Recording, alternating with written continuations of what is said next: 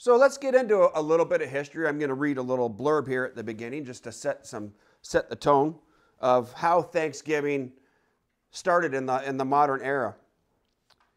Before arriving in America, Christian pilgrims had fled persecution in England, and we can relate some of this stuff even today and what's going to happen in the future.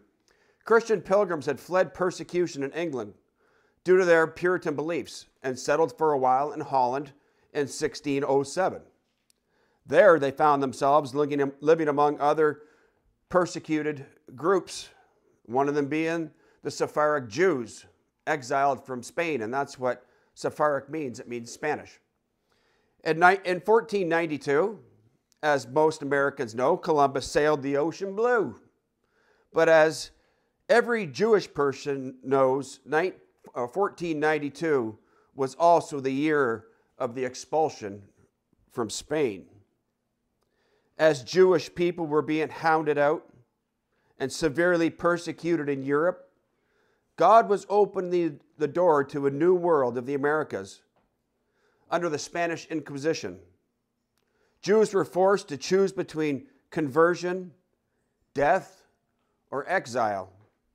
And many fled, including a group who ended up in the more tolerant country of the Netherlands. That Sephardic, which again means Spanish, that Sephardic Jewish community was later to become neighbors with our British pilgrims, who arrived at the beginning of the 17th century before making their way to the New World, a new world that would become a haven for persecuted Jewish people in years to come. But these are the events that brought the paths of the British pilgrims and the Sephardic Jews to cross. And now what we're going to get into is we're going to relate how Sukkot and Thanksgiving are so closely related, and how our modern Thanksgiving is actually derived from Sukkot. So in Leviticus 23:39, it says there, also on the 15th day of the 7th month, which is nearly October, when you have gathered in the fruit of the land, you shall keep the feast of the Lord for 7 days, the first day and the 8th day, each a Sabbath. Could that there have been the first Thanksgiving? Could that have been the first Thanksgiving feast? Because it was based on what they had seen of the Jewish Sukkot celebrations here, all the way in Leviticus. And that set the tone. And that's the Feast of Ingathering. And there's plenty in common with Thanksgiving and Sukkot. So let's go through some points. And we're talking history here. But both Thanksgiving and Sukkot both involve pilgrims. Just as the Israeli people used to make a pilgrimage feast to Jerusalem 3 times a year, which is part of the commandment, for the high holy days, so early Christian settlers in America were later known as pilgrims. So there's a correlation there. You look at Sukkot and you look at Thanksgiving, and both started with people or with groups that were exiled, persecuted, people that had to escape. And then you look at the third one, both of them involved a harvest. Both of them enjoy joyful, an ingathering and rejoicing over that ingathering. Both happen in the fall.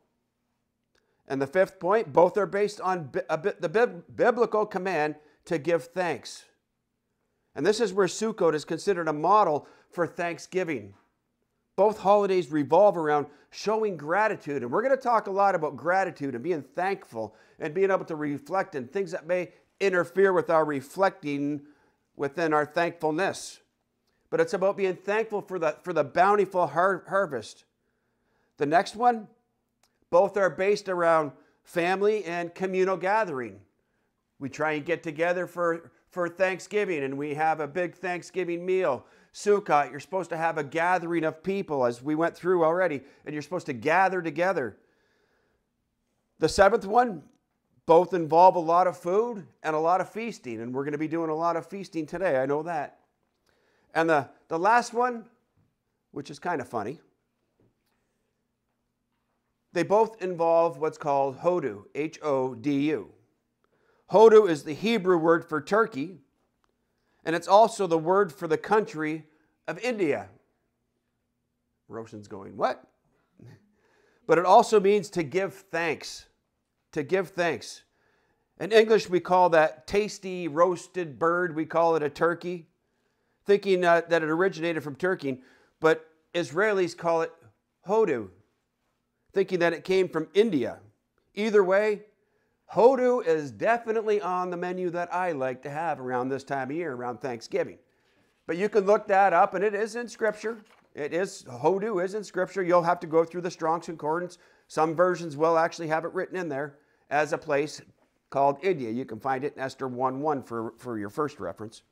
You see, though modern Thanksgiving has gotten away from the principles of Thanksgiving, it's gotten into been secularized. It comes with the traditions now of football and parades, and it overshadows its religious, I don't like that word, but its religious origins and where it started off from. The core of the holiday, though, that we see and we serve today, and not serve, I shouldn't say that, but that we look at today and we have fun with, the core of it remains the same. It's an expression of gratitude for what we have. And this is where we got to sometimes look past some of the secular things and the secular ways of what it is. But it's about expressing gratitude to the Father for what we have.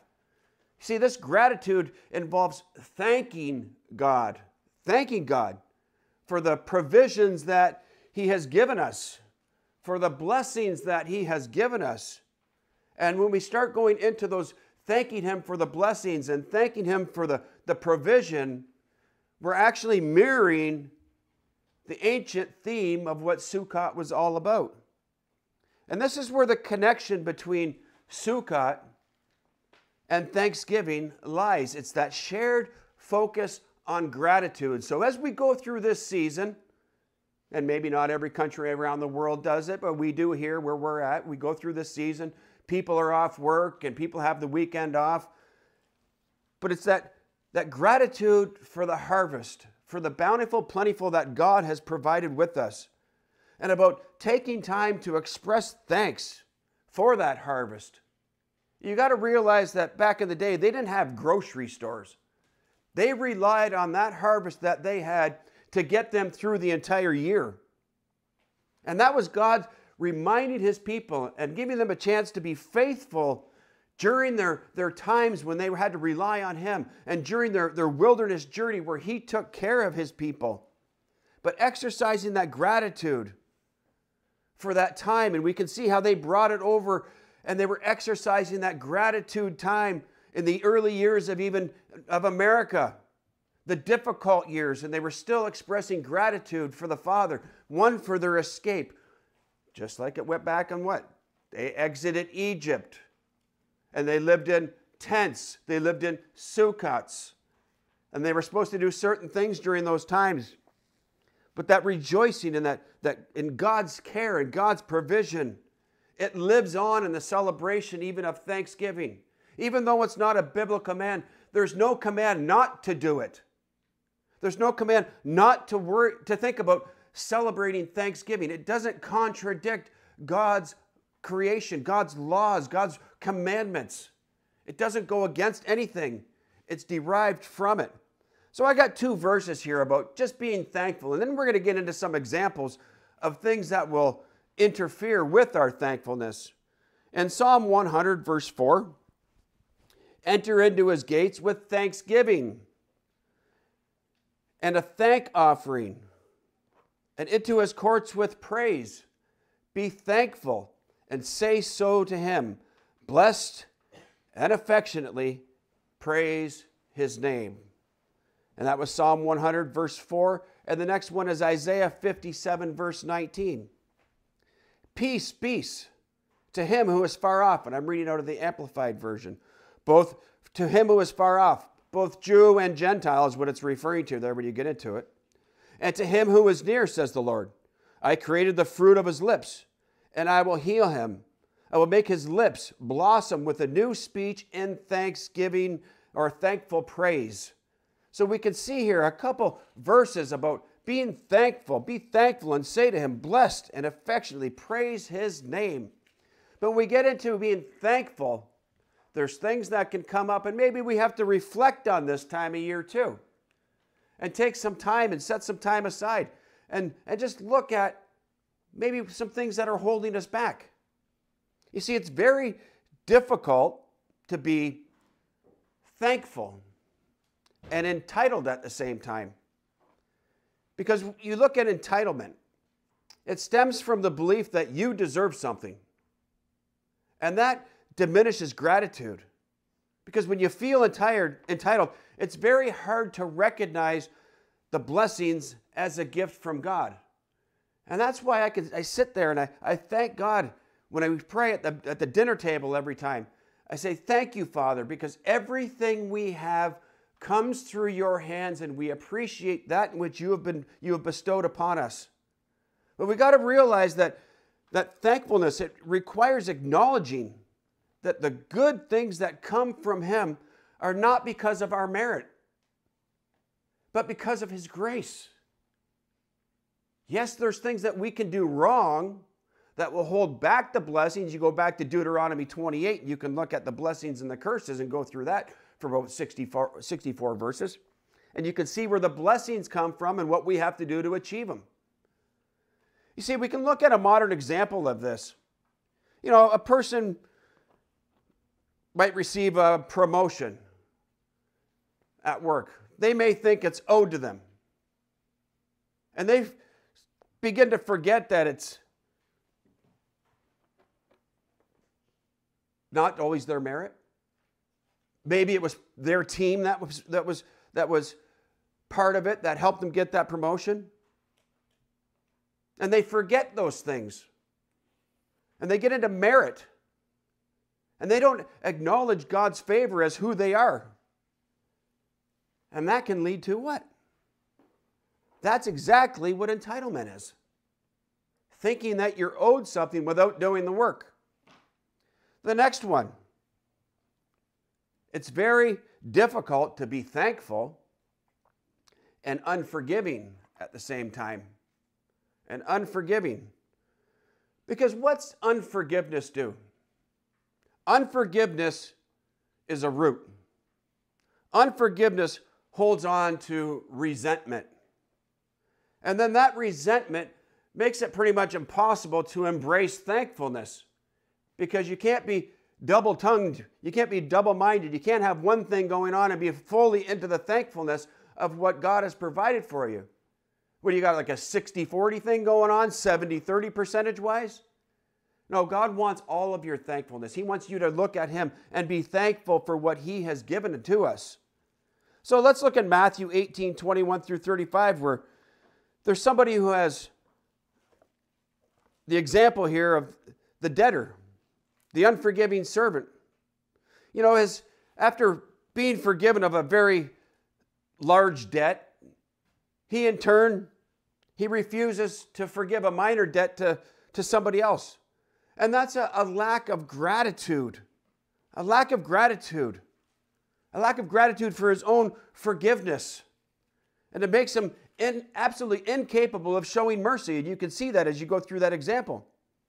So let's look at a modern example and something that has popped up maybe in our walk, and maybe you have your own example, but these are the ones that I picked. Someone's received forgiveness. It could be from a loved one, but refuses to forgive and holds on to a grudge.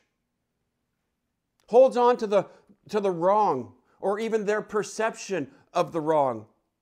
But when they choose not to forgive, they choose to close themselves off to the joy. They choose to close themselves off from the peace that gratitude brings, because there's an absolute peace that comes with that. Let's get into the next one here, and this one's a little bit more complicated because it's often misrepresented, misinterpreted, and it's difficult to be thankful and jealous at the same time. Jealous. Now let's get into what jealous is. In order to get into jealous, I like to back up and get into envy first, because one leads into the other and they're so closely tied. You see, envy and jealousy are so closely related, and sometimes they're used interchangeably, but they're not quite synonymous with each other. There is a difference.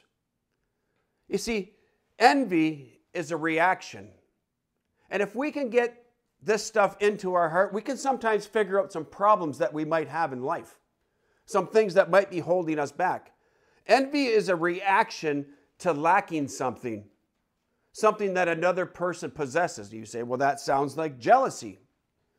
Well, what jealousy is a reaction to the fear or the threat of losing something. Often could be someone, something that we possess.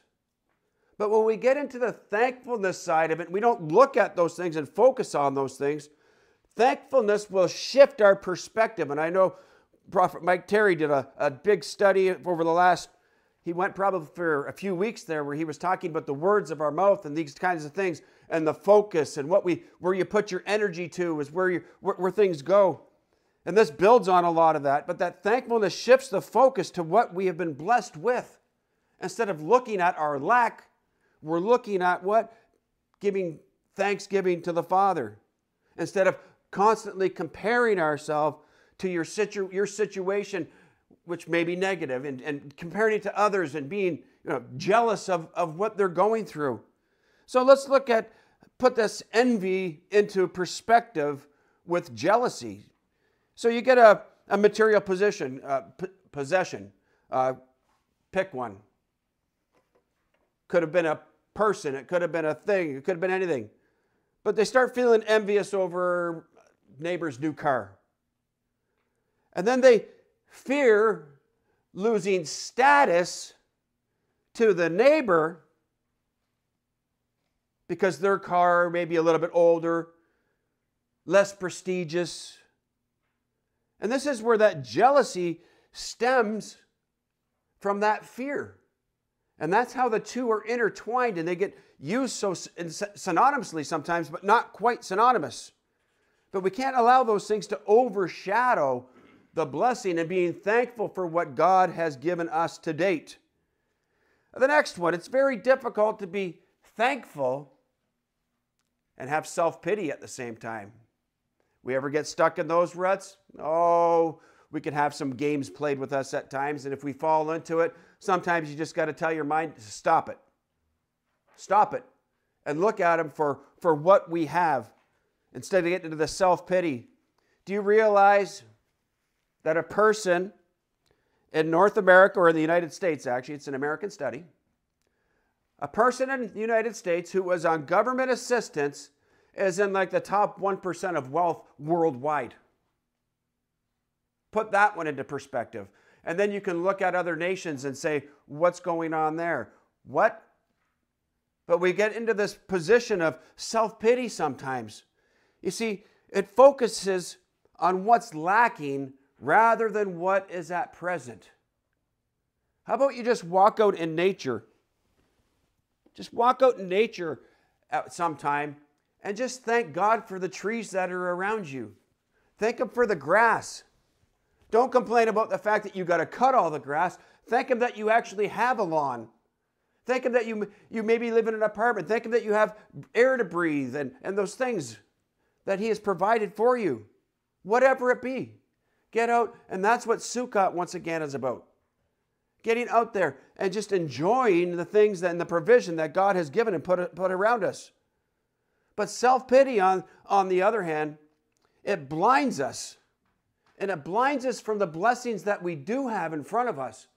The things that we do possess. And if we refocus on some of those things, we can look at the blessing that God has given us. And when we can do that, now He can build on the blessing. He can build on it instead of taking it away from what He has already given us. See, a person goes through a tough time. Could be a financial season. And a lot of people will focus on what they've lost rather than being thankful for what they still have. Think about that one. But that mindset right there, you can get trapped in that. It'll block our ability to be thankful. Right in the midst of hardship, right when we need it the most, it'll block it off. Because we can get into these things of self-pity and loss instead of focusing on the 30% that you may still have. And it could be from family. It could be from assets. It could be anything. Focus on what God has given you. And when you start focusing on individuals, that's where you focus on the good that's in them. And let God deal with the other side of it. You're not going to scream anybody into submission. You're not going to yell at them and convince them against their will, as Prophet Steve did a teaching on that, 2 weeks ago? Look at the good and build on the good within them and build your mindset of that person around that. The next one, and this one can be a trap for a lot of people. It's very difficult to be thankful and to be worried at the same time. What is worry? What is worry? Worry is rooted in the fear of the unknown. Let me ask people a question. Happens to a lot of people. Why are most people afraid of spiders? Most people are afraid of spiders because they don't know really anything about them. And that's where that fear comes from. If you knew all about them, you knew that this one can't harm me. Yeah, it's a little bit creepy, but it's not going to do anything. But a lot of people get into an absolute fear, and a fear that will overtake them with things like that. But that worried, the unknown. But when we get into thankfulness, thankfulness will focus on God's faithfulness to His people, as His Word says, on His provisions, once again, that He has given us. And when you're being thankful, your heart is fixed. It gets fixated on what God has already done, instead of about what I've got to do or what God hasn't done or any of these other aspects. But that pushes worry away. It will drive worry away if you could just stay into the faithfulness of God's provision again. Because people will get into things like anxiety about what lies ahead. Be thankful. Be thankful for what He has given you, and don't get into that worry, the fear of the unknown. In Matthew 6:25 through 34, I'm not going to read the whole thing. I'll go through 31 through 33. How's that? Therefore, do not worry or be anxious, perpetually uneasy, saying, what are we going to eat? What are we going to drink? What are we going to wear? But first and foremost, importantly, seek, which is aim to strive after His kingdom and His righteousness, His way of doing and being right. And all these things will be given to you also. And that's a big one. But we're told there to strive after His kingdom and His righteousness. Two aspects there. Not getting into it because that's an entire sermon which has already been covered before. You know, someone may be anxious about their job situation, constantly fearing the worst. But being thankful for your current employment and God's provision, God's past provision, that can ease the worrying. And that's where you're allowing trust in God, faith in God to take over. And when you get into that, God always takes care of His people.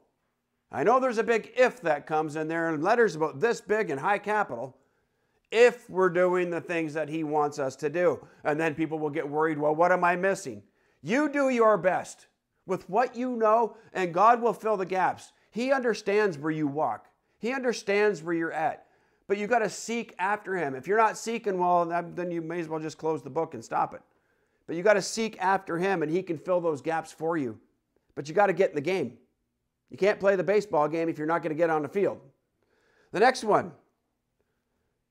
We've all probably got into this one at some point in time. It's very difficult to be thankful and covetous at the same time. Coveting is the desire for what belongs to others. And what drives being covetous? It's dissatisfaction with what you have. Dissatisfaction. And what's the antidote to that? Can we all say it? Thankfulness.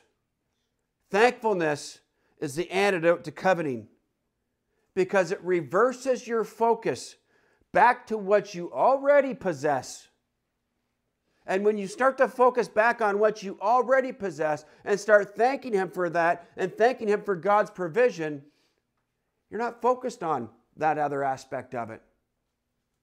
You get into the thankfulness and thanking Him for what we've got. You know, we've gone through 6 examples. I've got 5 more that we're going to get through real quick. But over the course of the next day, 2 days, 3 days, and it's not restricted to Thanksgiving. It should be your daily prayer. We're going to end in that one. It should get into your daily prayer of thanking Him. And it doesn't have to be the great things. Thank Him for the things that you appreciate around you. Family, friends.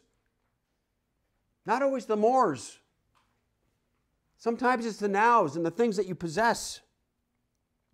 The next one. Oh, I've got my hand up first on this one. It can be very, very difficult to be thankful and to be bitter at the same time. Thankful and bitter. Bitterness takes root when there's a lack of forgiveness. Bitterness takes root when there's unresolved hurt within your life. And thankfulness requires a heart that's open to God and God's grace and God's healing power and His blessings. But it can be very difficult to walk into those things harboring bitterness. But when you get into the things of God's grace and you can focus on healings and the miracles, that will make it absolutely impossible to harbor bitterness at the same time. You can't have both. And we talk about double-minded. Man is unstable in all of his ways. Now you look at the way that words travel. They come into our head. We got to process. We got to make decisions. They get into our heart. And we can do things in our heart, rip them out. Because it says in Scripture, out of the abundance of the heart, the mouth speaks.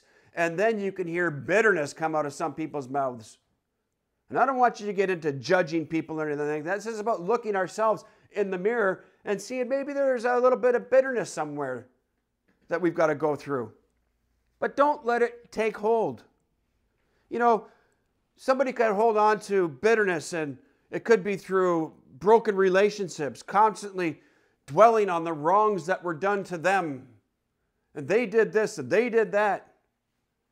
But when you focus on what God has done within your life, thankfulness starts to dissolve the bitterness. Being thankful, again, we're talking people, we're talking personalities. Be thankful for the good that's in people that are around you. And that will start to erode that and dissipate all that. Let's go on to the next one. It's very difficult to be thankful and offended at the same time. Oh, we can get offended so easy sometimes. Sometimes we can hurt each other's feelings and, well, I'm not too kind with some of that stuff. I'm a little bit more coarse and a little bit harsher. But offense occurs, and we get offended when we feel like we've been wronged. But when you get into being thankful for things, that will shift that focus from being wronged to being blessed. See, these are all just mindsets that we've got to put ourselves through and perspectives to line ourselves back up with God's Word so that we can walk and we can receive. And this is what this is about getting us to do. Reflect on our lives. And maybe you got a lot of check marks here and you've gone through that, and that's great. Matthew 5:32 or 5:23 and 24. So if you are presenting your offering to the altar, and while you remember that your brother has something, such as a grievance or a legitimate complaint against you, leave your offering there at the altar and go. First make peace with your brother and then come and present your offering. See, offense hinders worship. Offense will hinder gratitude. making it darn near impossible to genuinely give thanks and give thanks to the Father, because you're harboring a type of resentment off of being offended. You see, someone may feel offended by could be a colleague comment at work, and you take it to heart, and some people are so easily offended. It's like, leave your feelings at home and they won't get hurt. Like, sometimes we got to toughen up as God's army. But if we're focusing on the thankfulness of the job that you have and what you do have, the opportunities that are there, God's blessing can help them. And He can help you let go of the offense. It's called sometimes just let water roll off a duck's back. Other times you got to let things address it. You got to address some things, obviously, as we just read. But maintain a positive attitude. Did that person really mean and really try to hurt me? Or is it me that received that? Is it me that took the hurt and made it personal? Sometimes you just got to let things roll off a duck's back. It talks in Scripture about a causeless curse is without what? Cause. It means nothing is what it's talking about there. And you can take that and you can apply that there. You know, in Romans 13:7, Paul instructs the believers to give honor where honor is due. Oh, I'm getting ahead of myself here. That's the next one. Let's get into the next one. It's very difficult to be thankful and dishonoring at the same time. What's dishonor? Dishonor.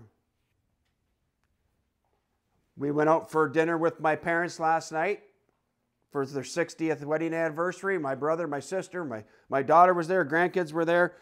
My son couldn't make it. And you get into this, and it's about honoring, as Scripture talks about honoring. But dishonoring comes from a place of pride. Dishonoring comes from a place of rebellion. But what's thankfulness do? Thankfulness will get you to recognize value in other people. It will get you to show respect for authority. It will get you to show respect for your parents. It will get you to respect positions God has placed people around us and the things that He has done. Romans 13:7. Pay to all what is due. Tax whom tax is due. Custom to whom custom. Respect to whom respect. And honor to whom honor. Let's look at an example that we can put that into context with. A person may honor their parents. They may honor what God has set in the fivefold ministry around them or anywhere, any of the offices, office of helps. It's about recognizing sometimes. But sometimes leaders, because they feel entitled, sometimes people get into independence. When we get into being thankful for the guidance and the provision given to people by God, whether it be through parents, whether it be through leadership, they start to honor them more fully and all the way through. These are scriptural principles to being thankful, the thankfulness leading into blessing. But it's recognizing, and sometimes it's a mind shift. The 10th point, and the second last that we're going to talk about, it's very difficult to be thankful and to be selfish at the same time. Selfish. Selfish. What's selfish focus on? Selfishness focuses on inward. It focuses on inward thinking. It focuses on you. And let me get it down to something. When you're into selfishness, you're into lust. Because lust takes, love gives. Now you look around those who are taking from you all the time, they might have a problem. You look at those who seem to be willing to help, willing to give and work on things, you're looking at another aspect. You're looking at love. That's the opposite of selfishness. But when you start focusing on the thankfulness of what you already have, you're willing to express outwardly to others. And that is the difference between being selfish and not being selfish, between being lustful, which is tied right in there, to being and expressing love. But the greatest of these is love, doesn't it say in Scripture? Isn't the two great commands, love the Lord thy God, love your brother and sister, your neighbor, you love yourself? Isn't that what Jesus talks about when he gets into that in the New Testament? And what he's referring back to is the commandments, the 10 commandments. The first 5 are what? Basically about how to treat God. Maybe it's 6. And the last ones are what? How to treat your brothers and sisters. That's exactly what he was talking about. And that's where he summed up the entirety of the Tanakh. And that's what he was talking about. But we can't get caught up in ourselves. We can't get caught up in focusing on things like personal gain. It's an outward expression. What about a modern example of that? Somebody who hoards their resources. Somebody who might refuse to share with others out of selfishness. You know, when we focus on how much God has provided for us, it's very easy. It very easily becomes natural in our relation with God and that expression of God through us to be generous, to be giving, to be stewards of what you have. Stewards of what you have, not owners. That's the big thing. God owns everything. He's the giver and He's the taker. He's the giver and He's the taker. The last one we're going to talk about today. It's very difficult to be truly thankful and prayerless at the same time. Very difficult.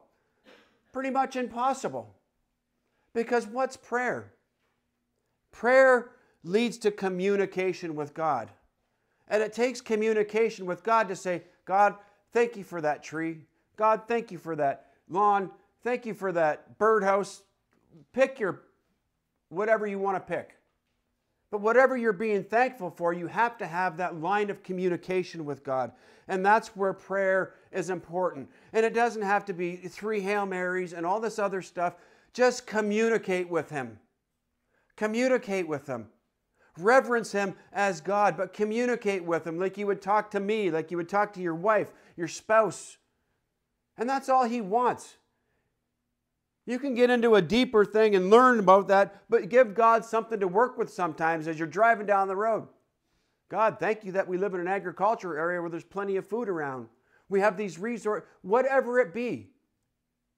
But focus on that and lead into a level of communication that can be built and built and built.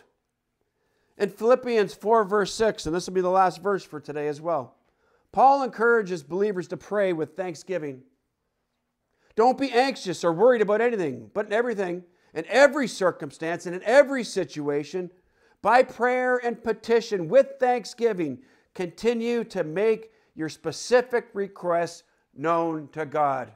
Even when you have desires and you have wants and maybe you have needs that you recognize, bring your petitions to God, and you can examine that a little bit further. But you look at a modern example.